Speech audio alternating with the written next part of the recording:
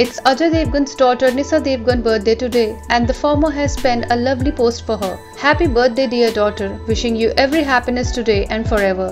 Stay home, stay safe, Ajay wrote on Instagram. Along with it, Ajay posted a cute throwback picture with Nysa.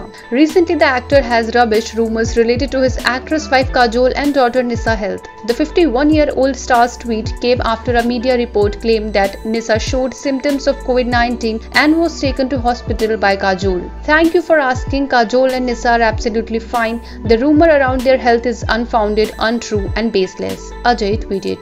On the work front, Ajay will be next seen in Maidan based on the golden era of Indian football. INS report.